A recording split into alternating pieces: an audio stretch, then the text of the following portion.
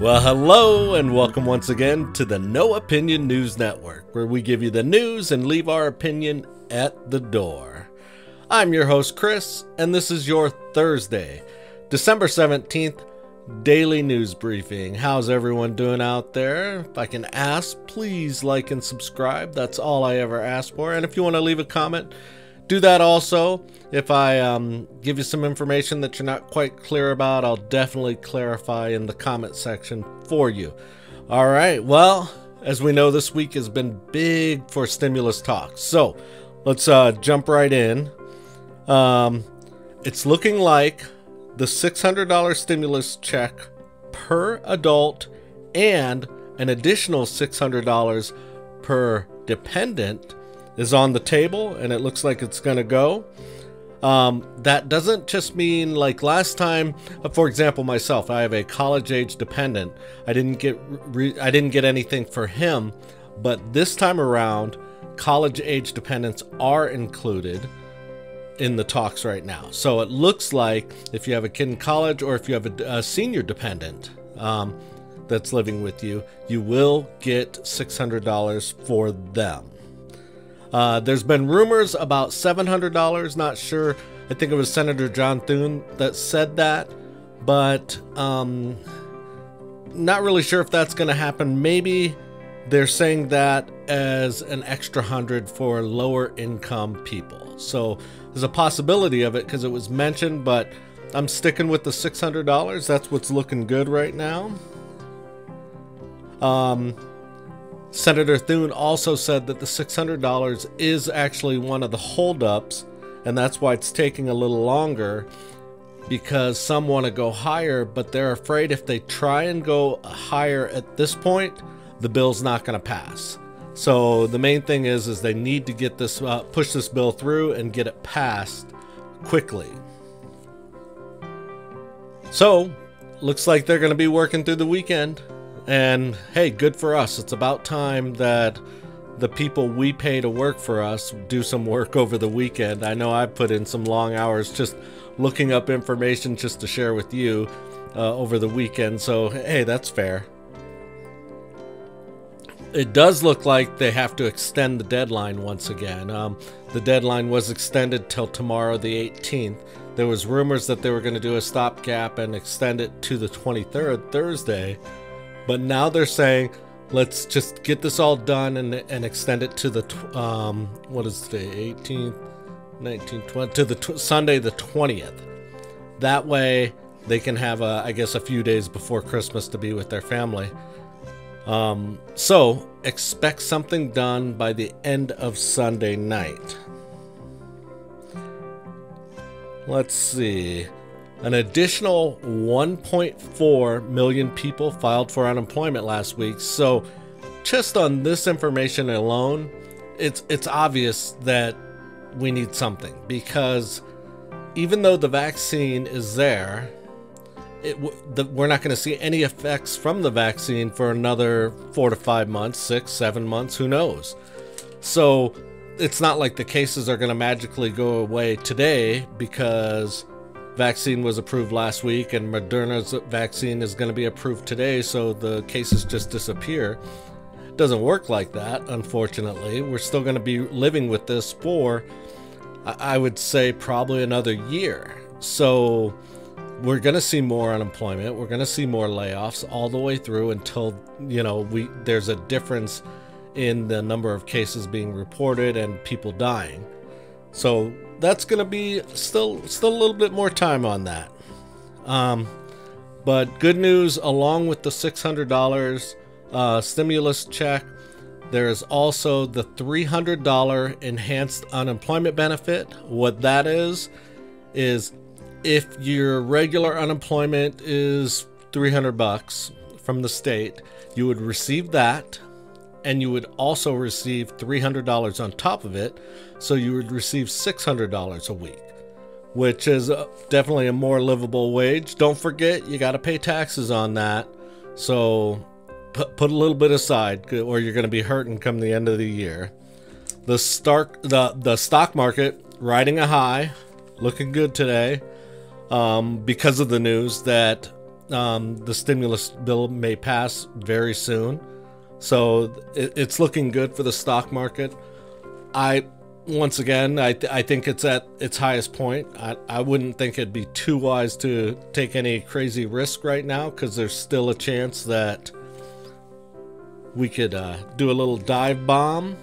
As far as my confidence meter, yesterday I was 60 to 70. I think I'm getting closer to 75% right now on them passing this stimulus package. So we'll see what happens.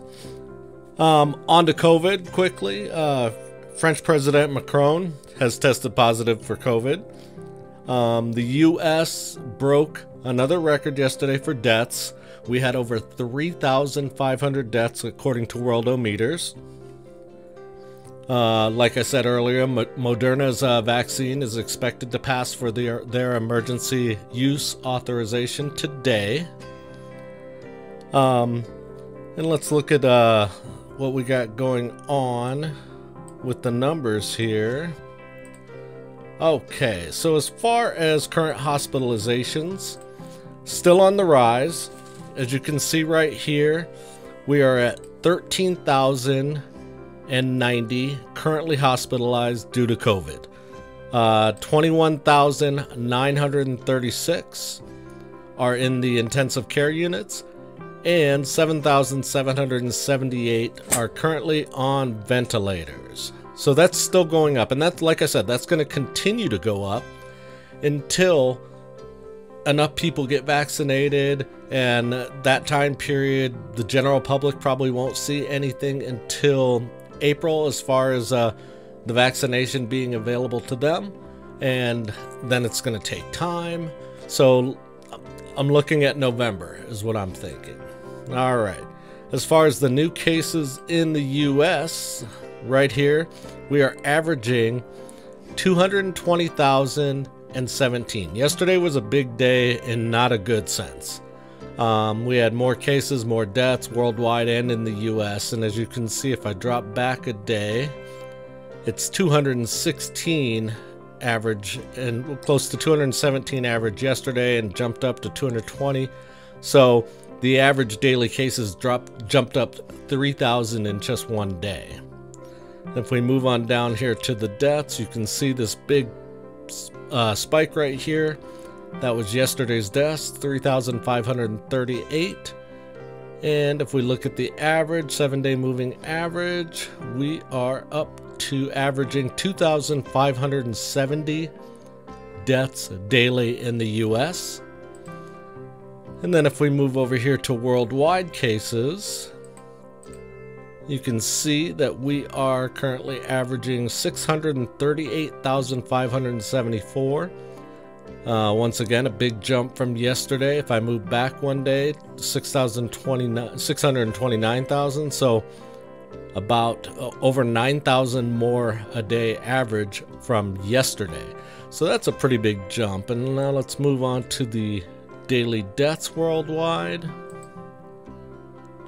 We are averaging worldwide 11,306 worldwide. So if we jump back a day, looks like we went up almost 150 more deaths from yesterday averaging. And this average right here is a 7-day moving average. Basically, they take 7 days, add it up, the amount of deaths, and then they divide it by 7, and then you have your average daily deaths. So even though you could have less deaths one day today than you did yesterday, your average still could go up if you had a lot less deaths the week before.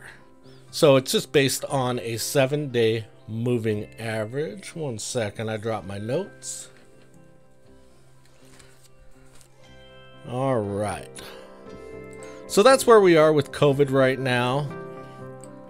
Still rising. It's going to continue to rise. But just a quick recap. They will work through the weekend to get something. It looks like they are going to have something by Sunday. They have to get something for COVID relief and they have to avoid a government shutdown. So all this happens this weekend, but they're pushing it back to Sunday. So good news is, because of the deadlines, I think that'll benefit us. They're going to hurry to get things done. So say there's something that maybe somebody wants to put in, but somebody doesn't agree 100% with, but it's good for the people. Maybe because of how they have to hurry up and get it done, somebody might say, you know what, go ahead and give them that money. It's okay. Anyways, that's all I have for you today. I don't think there's going to be any more breaking news on this today. I think that's where we're at. They're just putting the puzzle together, and we should have a finalized puzzle any day now, and then it'll be sent for votes in the House, Senate, and then sent to the president. I really do appreciate you watching. That's all I got for today. My name's Chris, and this has been your daily news briefing for Thursday, December 17th. Hey, have a wonderful day. Bye-bye now.